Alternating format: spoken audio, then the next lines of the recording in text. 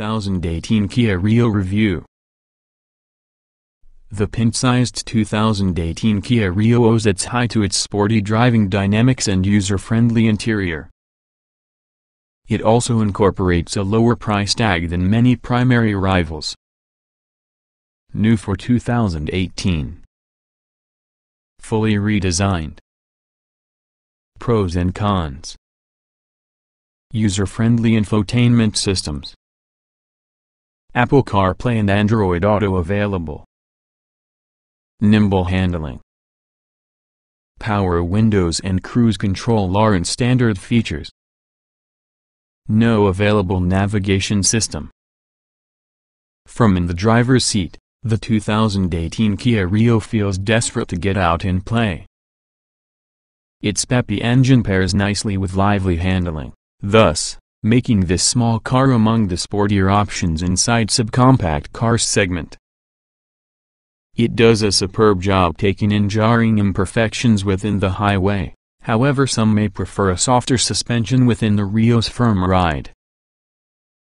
The Rio has an 130 horsepower 1.6-liter four-cylinder engine. The standard transmission inside base trim is usually a 6-speed manual. You'll be able to upgrade to some 6-speed automatic for approximately $1,000. This automatic is standard within the up-level S and X trims. The Rio's powertrain is smooth and energetic, moving this small car through traffic or more hills with relative ease. Fuel economy is all about average to get a car this size, at 28 miles per gallon within the city and 37 miles per gallon traveling. The Rio is really a stable front-wheel drive car, and its steering and braking feel solid and predictable. The suspension is tuned within the sporty side, that has a stiffer quality which gives the Rio somewhat athletic handling. The Rio is among the sportier options with this segment. The ride quality is firm, and although it isn't harsh, some may prefer a softer suspension. The 430i gets an EP estimated 24 miles per gallon from the city and 34 miles per gallon on the road, that happen to be good ratings with the class. The 440i gets slightly worse ratings, earning 21 miles per gallon from the city and 32 miles per gallon traveling. There's plenty of practicality regarding the 2018 Kia Rio, including a decent quantity of cargo space, pleasant passenger seating, and easy-to-use technology. You'll still see hard plastics, but higher-grade accents plus a clean design maintain Rio from feeling just like a penalty box. The Rio seats 5 people and comes standard with cloth seats as well as a 6-way adjustable driver's seat. Premium cloth upholstery, leather-trimmed seats, plus a 60/40 split folding back seat are offered. The seats have a very decent quantity of space both in rows, though there isn't quite enough legroom to allow for tall travelers simultaneously sitting inside the front and second row.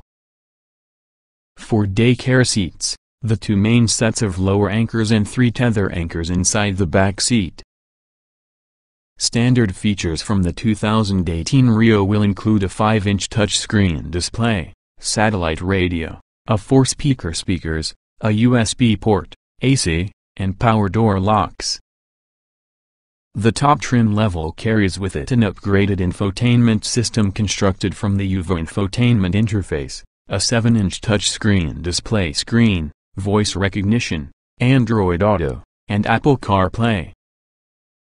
Available features include Bluetooth, Sirius free, 6 speakers, 2 additional USB ports, power windows, cruise control, keyless entry, a rear-view camera, automatic emergency braking, and forward collision warning. The standard as well as the upgraded infotainment systems are really easy to use. Though navigation just isn't available, test drivers provide enhanced UVO interface with Apple CarPlay and Android Auto 2 thumbs up. Trunk space within the 4 Series varies by body style. Convertible designs include the least volume of space, with 13.1 cubic feet, and coupe designs have 15.7 cubic feet. Grand Coupe designs include 17 cubic feet with all the rear seats up and 45.9 cubic feet together with the rear seats folded down. The coupe and convertible have decent cargo space with the class, as well as the Grand Coupe's total is outstanding. All models feature split folding rear seats, and Grand Coupe models come that has a power trunk lid.